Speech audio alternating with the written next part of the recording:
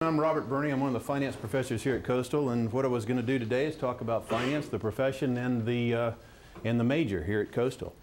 So I know a lot of you all, I hinted out a couple of these, but I know a lot of you all already are familiar with the very fast internet connection today, huh?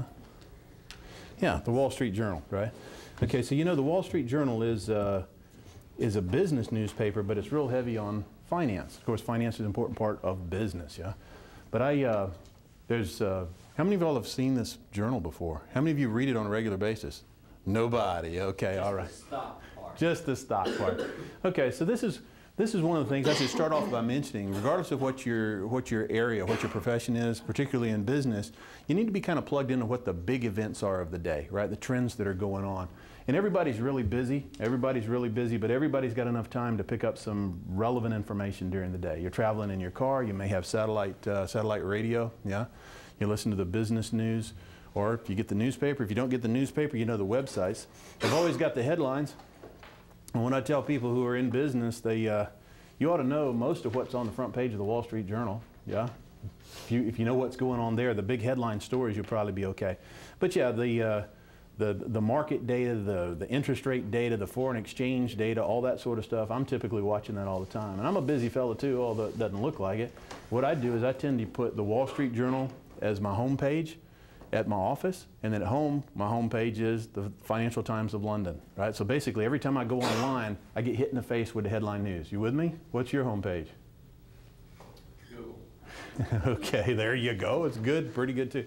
But this is the thing. One of the things that's going to happen, your life's going to keep getting busier and busier, but you got to stay informed. So think about ways that you can stay informed about business relevant news.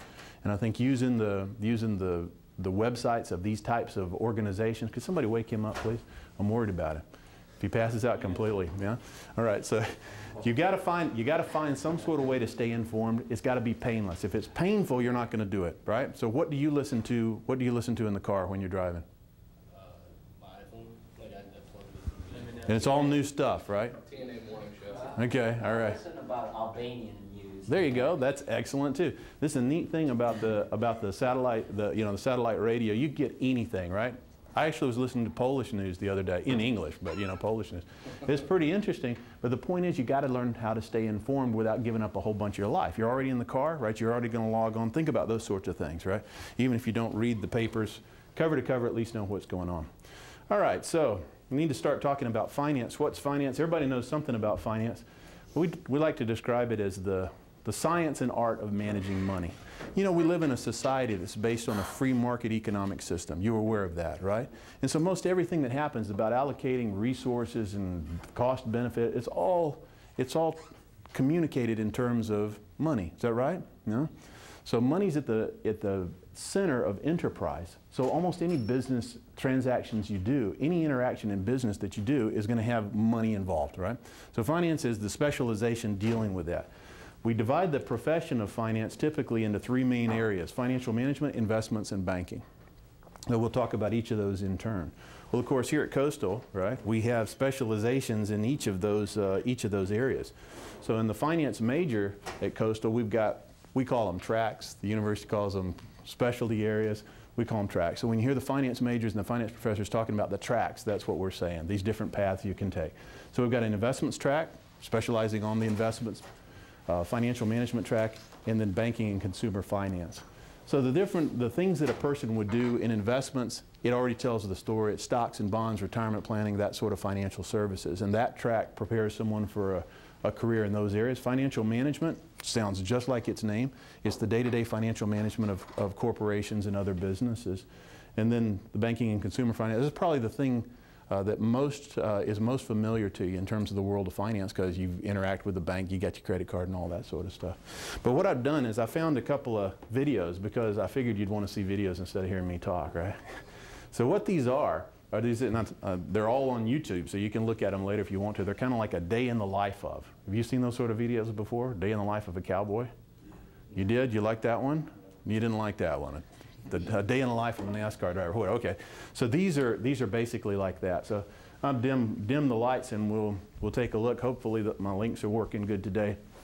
And then these videos are designed to give you kind of, that's not too dark. These are designed to give you an idea of kind of what it's like to be a finance professional working in these areas. So I'll show you these, we'll talk about them a little bit, and then we'll come back and talk about the major. Financial managers follow the money. Their titles and responsibilities vary, but almost every business relies on them working alone or as part of a team to protect the company's bottom line. The skills involved in guiding the flow of money through a corporation are considered so vital to its success that these executives often attain the top ranks of company management. A chief financial officer, or CFO, is usually a firm's top fiscal expert, formulating financial plans and policies and overseeing activities such as mergers and acquisitions, the preparation of reports and forecasts, and all financial and accounting functions. Other financial management titles include controllers, who oversee the preparation of financial reports and analyze future earnings and expenses. Controllers might also direct accounting, audit, and budget departments. Treasurers and finance officers are responsible for a company's financial goals, objectives, and budgets. They might also supervise investments and cash management. Cash managers might fill that role in larger companies. Risk and insurance managers handle programs to help reduce the company's exposure to losses. Credit managers work to make sure the company extends credit wisely. All these and other financial managers work together as a team in large corporations. In smaller companies, one or more individuals might cover all of these duties. A company of any size depends on the advice of financial managers when key decisions are made. Most financial managers have earned advanced degrees and professional certifications and continue their training on the job. All are comfortable with computers and the latest financial software. Different industries require additional expertise, whether it's understanding the expenses involved in running a sports franchise or medical costs in the healthcare field. Multinational firms often require fluency in a foreign language. The hours can be long and some travel is standard. There can be a great deal of stress even when the company is doing well. But along with financial rewards comes the satisfaction of contributing to a company's success. Okay, so one thing they mentioned there is something you should keep in mind. The finances of a company are so important that finance is always in the center of the big decisions, right? So regardless of what strategic decision making is going on, there's always going to be a finance side to it. So what they were saying was lots of times when you get to the top of corporations, the C-suite group, right? That group, lots of times you talk about the CEO, lots of them have a finance and accounting background because you've got to have it in order to oversee the company. So there's one thing that was mentioned there. I don't want to oversell our major in finance, but it's true that CEOs have to know a lot of finance, whether they were finance majors or whether they learned it on the job. Okay, so you saw that, the general nature of the work experience for someone in corporate finance or financial management. The one that doesn't get as much play in the movies and whatnot, but the investments sure do, right? Because investments are flashy. If you want a generic, highly paid, exciting sort of career, it's in the movies is almost always investments. But the truth of the matter is, depending on the tranche, it can be very close to what the movies have. So this is a day in the life couple of brokers. One's in London and one's in New York. Yeah.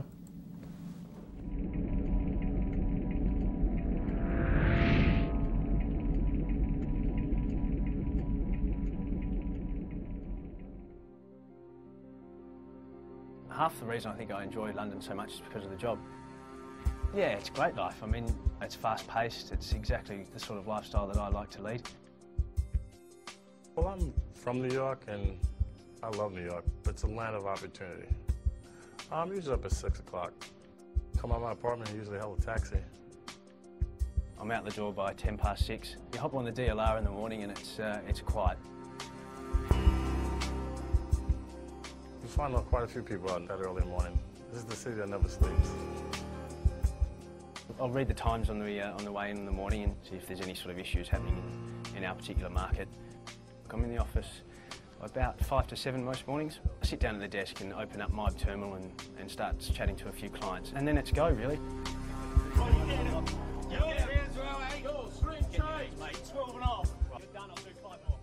At times it can be busy the whole day, it can be slow the whole day. You know, that's the whole thing with the markets, you never know.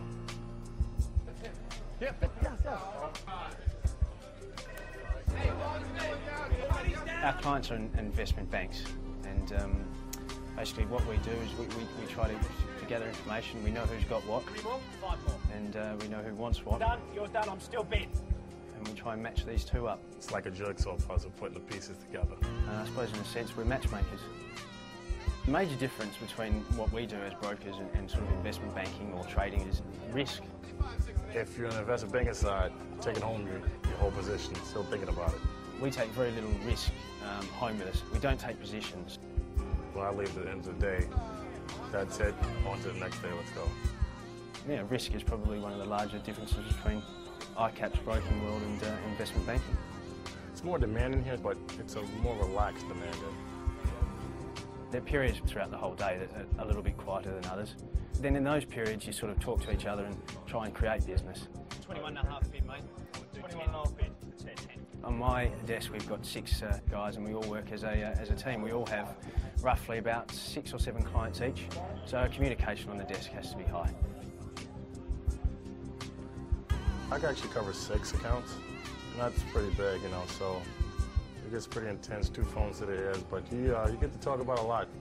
Spend 8 hours with the guys, you know, 8, 9 hours with the guys, you get to know them well, you know. It actually feels like a little small family. Everybody's on one level, so we seem to work all together on one accord, which I like a lot.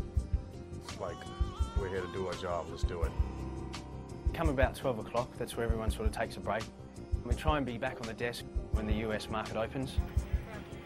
If it's opened up significantly either higher or lower, then yeah, it can kick off and we can, that's our afternoon started, which is great. 3 3/4 bid, I think at first, you know, the shouting definitely gives you like, you're probably scared, like, what's going on here? But as time goes on, you get used to it. It becomes like second nature to you. You even yell yourself. We do work very hard, but there are times, obviously, you can have a bit of a laugh and a bit of a joke about it, and which, you know, makes our desk all the more fun. But if you're making money, nobody seems to bother. It's not all done in working hours, obviously. There's a lot of entertaining to be done outside of the office. I love playing basketball. I even have customers that actually love to play basketball, and we try to get out there and play. You forge those relationships over time, whether that be over a dinner or socially just out having a drink. I'm out with at least one client, at least, you know, definitely at least once a week. You know, sometimes I can be out like 3 times in a week. You know, as you become friendly with these guys, therefore you don't need to talk about work the whole time. And a lot of the time, when you're out with them, you don't even bring up the subject. It is much more relaxed. I mean, you do talk a little bit about business and like how you can improve business and what can I do more. What you do, it is like a downtime, you know, for them. The better you get to know the client, obviously, the more they trust you, and therefore the more information they're willing to give you. And if you do the correct trade for them, if you get things done for them, they make money, you make money.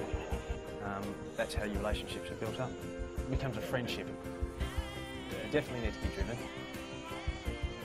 You need to be team-spirited. You need to be very energetic. And innovative. I mean, again, you've got to come up with ideas for your traders. You got to also be enthusiastic, you know. You got to be wanting to do it, you know. You got to have the drive to actually want to do the job and know that, send that off to your customer, knowing that you're going to do the best thing for him. I wouldn't have dreamt of doing this, you know, 3 or 4 years ago. It's something that sort of, the opportunity arose and I grabbed it with both hands and it seems to have worked out really well. So it's definitely a great career.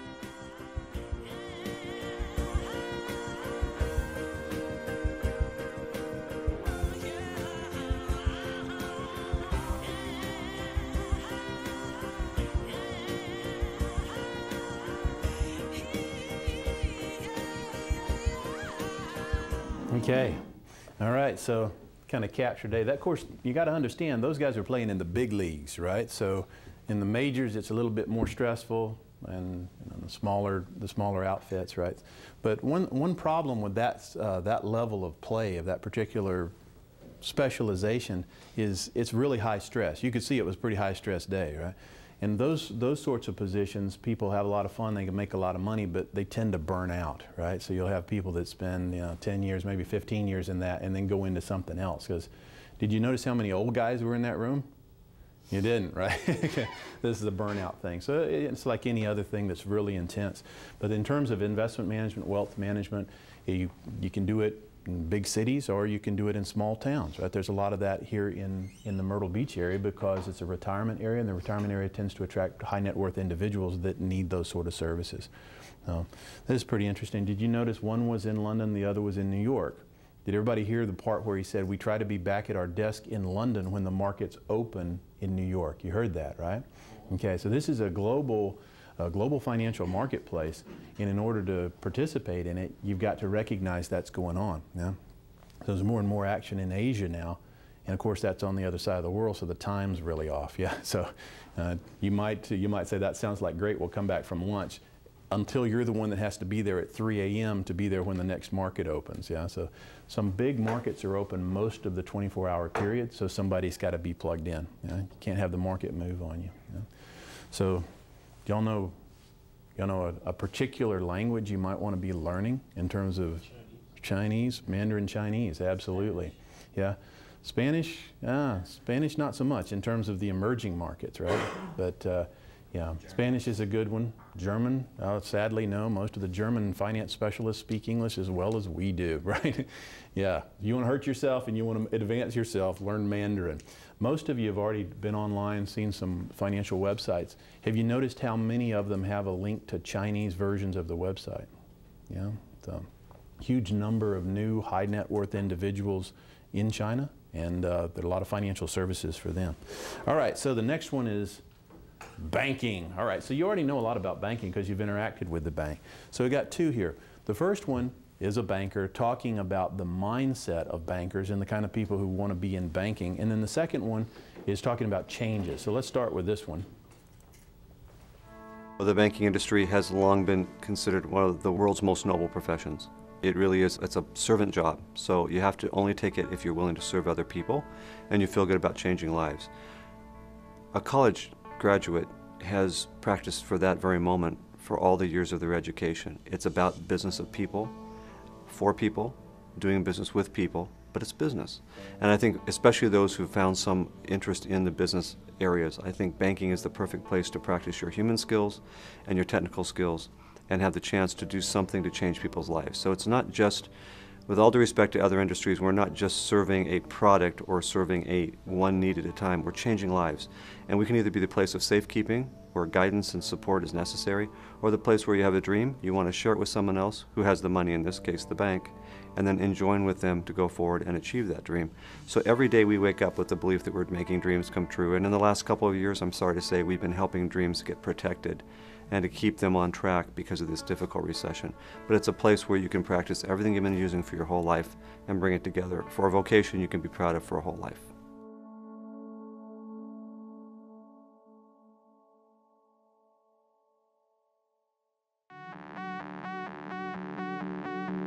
Just because you're a bank and you have a banking license doesn't mean you have an exclusive on banking. In the next generation of banking, we welcome Brett King, author of Bank 2.0. I talk about three phases in the book. So the first phase was the introduction of the internet. So this changed our transactional behavior. What internet banking gave us was new choices, new control. The psychology of that can't be underestimated. So as a bank, when we say to them, no, that doesn't work for us, you have to come down to the branch and sign a piece of paper, they say, are you crazy? This is the 21st century. We're under threat of losing the customer. If customers don't want to come into the branch, it's not that big a deal. We just serve them where they are.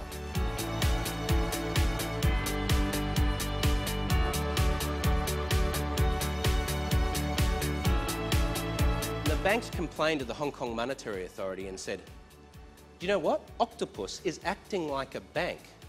They're deposit taking. We want you to stop them. HKMA looked at this situation and said, you know, you're absolutely right. They are acting like a bank. So we're going to give them a banking license. So we've got a lot of stuff occurring here that looks like banking, but isn't banking. What about your iPhone? What about your HTC or Android or Galaxy phones? These are now becoming a very important vehicle for accessing banking services. So who owns the customer? Consumer behaviour is ahead of the curve. If you aren't keeping up with these innovations, then someone else is going to innovate around you.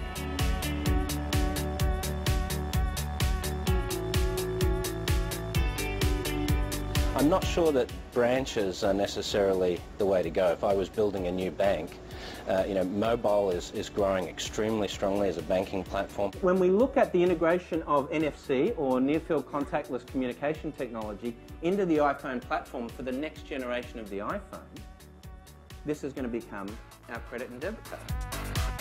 Say I owe Barney $50. I put in $50. We touch our phones together, contactless to contactless. Right? His phone just became a POS terminal. My phone just became a payment device. No card involved, no POS terminal involved. There might be a payments network involved, but that's the way we would choose to do the interaction. Why would I do that? Well, how simple is it? The banks aren't thinking about the journey the customer takes. The banks are thinking about the end of that journey, which is the transaction or the product, but they're not thinking how the customer gets to that end result. And when you start thinking about the journey the customer takes, that opens you up to some really great opportunities, and the web and mobile are obviously going to be key parts of that.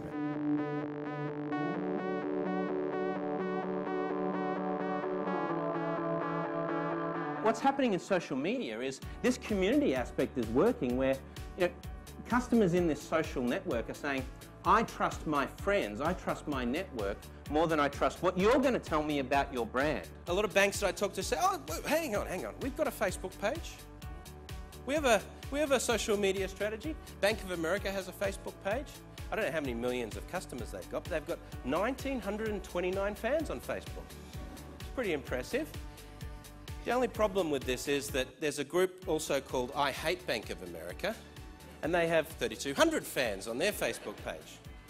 So just having a Facebook page, I'm afraid, is not a social media strategy. If you think that brand marketing or you think marketing campaigns can prevent brand damage from this sort of thing, I'm sorry. We can't control what people are going to say or think about our brand. So this puts the onus back on us to demonstrate our brand.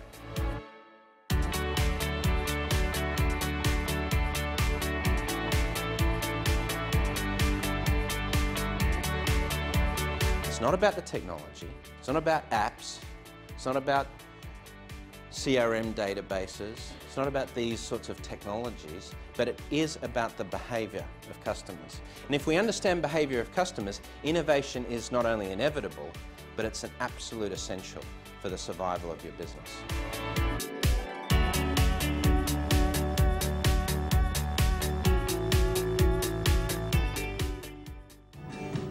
Okay, so he kind of referenced his book, so I guess if you want to read more, that's a nice book. But basically we're talking about changes in the way banks operate. And this is something I wanted to point out. So this interface between financial services, traditional banking, technology, a couple of trendy majors here. Right? Most people think of finance and marketing as very, very different, but actually the financial services industry right now is screaming for more people that are trained in both. Yeah?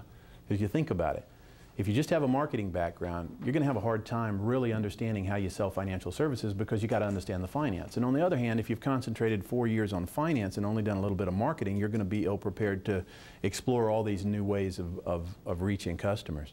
So the last couple of years, every single semester, we've got a couple of people that are double majoring in finance and marketing, and every single one of them is hired before they even finish their last semester. The banking industry, financial services industries, really looking for people that have both backgrounds. So, and the other one, of course, is finance and computer science, because the technology is completely changing. The world is completely different because of the technology, but it's exactly the same because people are still doing the same things they were in the past. They're just doing it slightly different ways. So he mentioned CRM software. What's that? Do you know what that is? It's about managing relationships with customers. Yeah. So most companies now have dedicated software programs that keep track of what their customers are doing. You know, if you've got a particular interaction with an online retailer and you go back, you know, sometimes they ask you, how'd you like your, and then they mention your last purchase and so on, that sort of thing. But if you think about a bank's got all these different financial services that they're offering, and they need to keep track of where people are in their financial lives, how much savings they have, and so forth. So the other thing is there's a big trend, this big data. You've heard about that, right? there's been something of a revolution in the recent years concerning how cheap it is to save data. And because it's so cheap, we're actually saving more data than we actually know what to do with. And there's starting to be companies, entire industries that are built around that data. And that's the term we give that, big data. So we've got transaction data, location data, likes, don't likes data, friend data, all that sort of stuff, but making some sort of sense in terms of what it means about what consumers want, whether or not they're happy, and so forth. There's a big emerging field there, and that combination of finance and computer science. And it's a good double major there too. In the first video, they mentioned professional certifications in finance. Most of you all have heard of at least one of these, the CPA. Yeah? But basically, those who study finance and accounting, they study a body of knowledge, they get their degree. But then almost all of them will go on and get a professional certification. The professional certifications are additional credentials that aren't controlled by a university, but they're controlled by the industry group. And the industry group establishes a pretty rigorous exam that you have to study for and pass in order to get the designation. These are the big ones. The CFA and CFP are more in the investments area. The CMA, CFM, CPA to a certain extent in the corporate area. The banks tend to have internal certifications, but not certifications that you earn independent of the banks. Yeah? But most majors in finance are planning to take one or more of those certificates. And if you get into that area, or finance or accounting, either one, you probably want to plan at least starting about halfway through your college career to be getting ready to take those exams. The best time to take the exam is right as you're finishing up your degree program, when your knowledge is real crisp and you're ready to go. Yeah? Also, there's another big advantage. All of these professional organizations cut students a break on the expense of studying and taking the exam. So if you've got an idea you might want to do one of those, for sure get into the programs before you graduate. Here at Coastal, finance tracks, again, we mentioned there were 3 main areas. The finance tracks cover those 3 main areas in finance. Everybody takes the 301, 401, 402 sequence, kind of provides a general background. And then all students take specialty courses within the tracks. I just threw some examples up there. So if you were in corporate, you'd have to take multinational corporate finance, which is corporate finance with attention to the special issues of dealing in more than one currency and the risk that goes with that. The investments group does financial derivatives, stocks, options, futures, and so on. And then the banking group often will pick real estate finance, because a lot of banking services has to do with mortgages and so on. The other thing about our program, we have a capstone. We call it a capstone, or the last course in each of these tracks. The 490 sequences, 91, 92, and 93. Each of those goes with a track. So depending on the track you pick. Example, in 491, that's the corporate finance or the financial management track. You get in there and we run a simulation where you have to manage a company. We do that in teams. You have to manage the company, you have to do the financial reporting, you have to do the financial analysis and all that. You got to do the type of technical reporting that you would do in the actual workplace. So all of these courses are designed to kind of give you a feel for what it's like. So we practice presentations like you would to the board of directors or to investors in that course. Portfolio management, you'll do analysis, run portfolios in simulation, and of course bank management, we build that one around a simulated bank that you have to manage. Yeah? So the idea with those capstone courses, we're trying to create a kind of like a transition course that helps you get ready for what it's really going to be like when you actually get into the workplace. But if you talk to the seniors that are in those courses, they're all going to be moaning because of the amount of work, right? Because we're taking it up to the level where it's really like what it's going to be like when you start working. So how we behave in class, the presentations, how we do the reporting, the reports, and all of that is the way it would be if we were actually on the job. We have several students that have done multiple tracks. Of course, you got to be really motivated to do that. So a lot of our courses, the advanced courses, the capstone courses, we have them in Wall 111. Y'all have seen the lab downstairs at the bottom of the big staircase? Yeah. So that's set up like a trading room or a finance team room. Drop on by, have a look, preferably not during classes, right? Sometimes you go by during class, you see everybody's looking at both computer screens simultaneously and all that. So, but yeah, come on by, see what it's like. That's most of what I wanted to tell you today, so I guess I've got a little bit of time for some questions, if there are any. That's just a stretch, or is that a question, or is it a stretching question? It's a stretching question. Oh, okay. Is All right. finance more like more male are into finance major or like? What? More males. They're like, yeah. Do that major. Yeah, no. Like most of business. But let me answer the question more generally. Like most of business, right?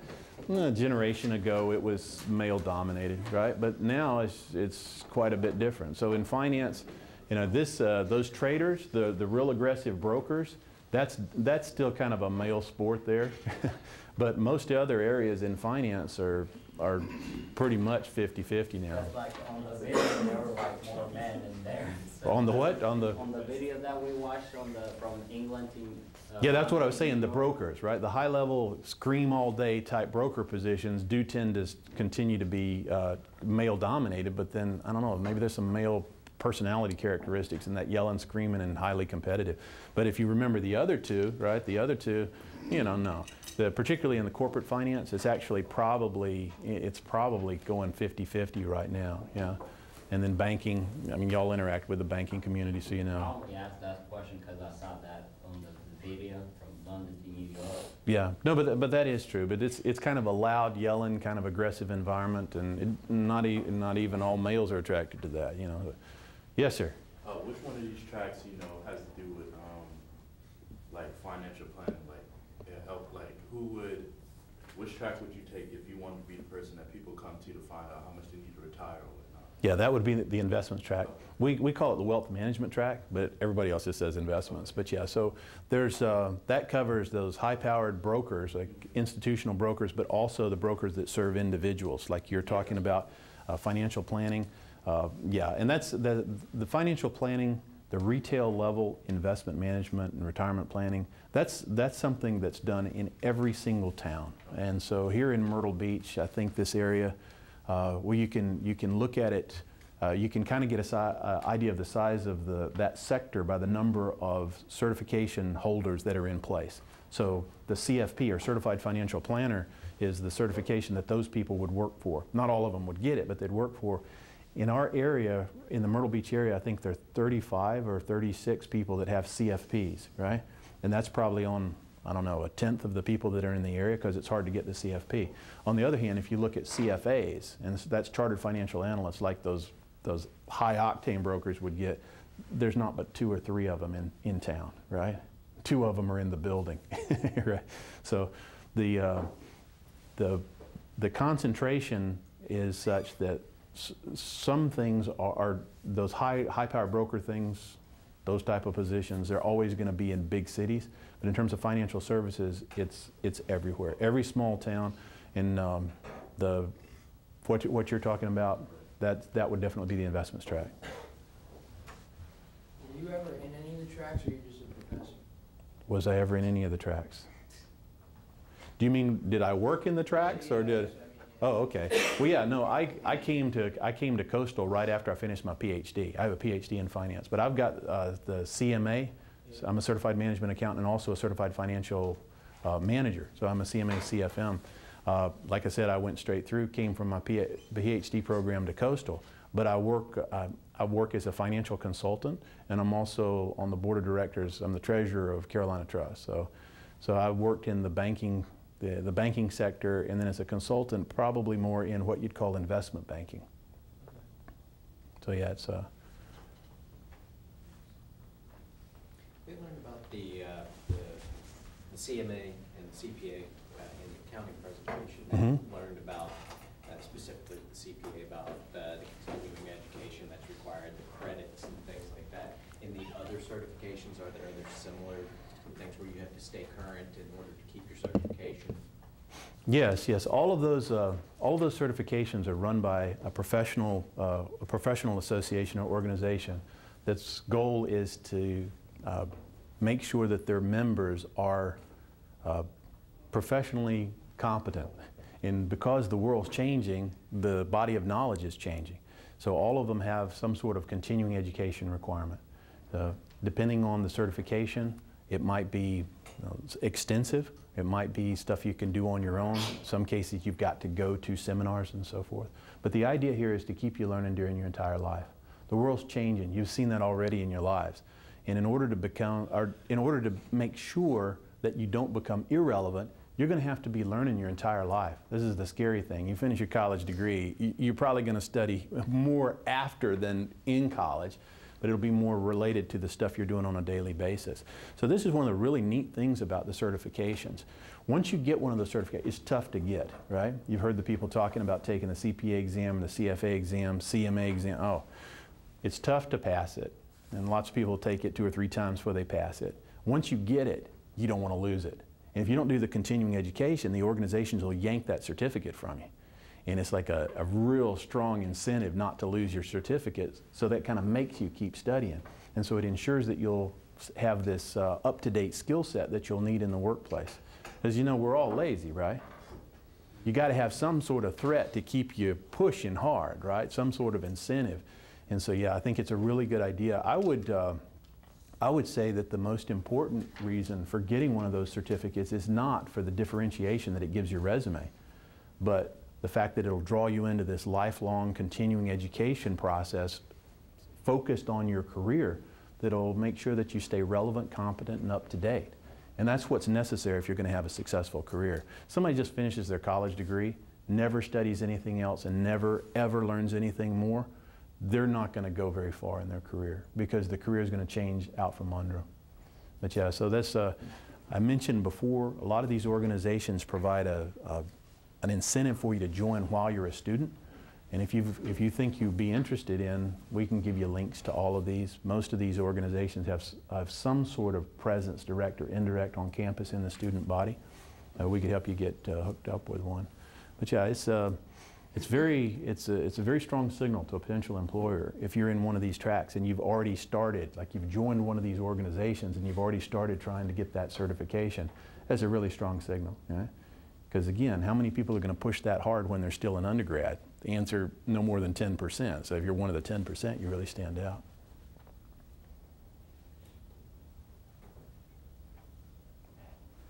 Any other questions? Well, there you go. All right. So if you have any questions, you drop by the finance, the finance department. We've got a finance club on campus, right? It's we can put you in touch with them. Do some interesting trips from time to time, have a lot of interesting speakers come in.